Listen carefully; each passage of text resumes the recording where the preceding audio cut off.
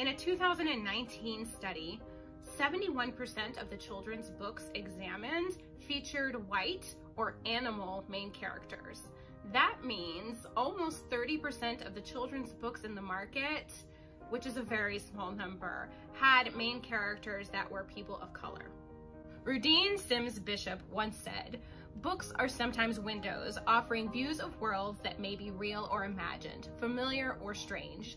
These windows are also sliding glass doors, and readers have only to walk through in imagination to become part of whatever world has been created or recreated by the author. But if the light is right, the window also becomes a mirror. Literature transforms human experience and reflects it back to us. And in that reflection, we can see our own lives and experiences as part of the larger human experience." PaperPie is committed to serve as a resource to provide these mirrors and windows for children beginning at the youngest of ages. In 2020, they released a statement that read, "As always, the future of our world depends on the education of our children. We have begun and will continue to intentionally build a catalog of titles that can act as both mirrors and windows. Mirrors to see not only a reflection of ourselves, but also areas where we can grow. Windows to see into the lives of others to find common ground, gain new insights, and appreciate the beauty of diversity. We listen, we watch, we learn, we support, and we read. We promote empathy, diversity, perspective-taking, and change-making, and we advocate.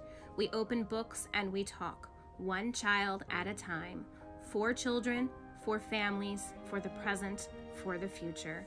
If we can, then we must, and we must, so we will. We will initiate discussions to continue to improve diversity and representation in the children's book industry, as well as among our consultants. The need for increased diversity is real, and we are committed to doing all that we can to continue our mission of fostering strong family values and touching the lives of children for a lifetime." Diversity in children's books is so important because young children are like sponges. They absorb everything they see and hear. It just makes sense to start incorporating it through even their reading materials. Learning about people who look and live differently than they do, or seeing people who look and live just like they do, is essential from the earliest of ages. Books are a great way to bond. Why not add in these topics too?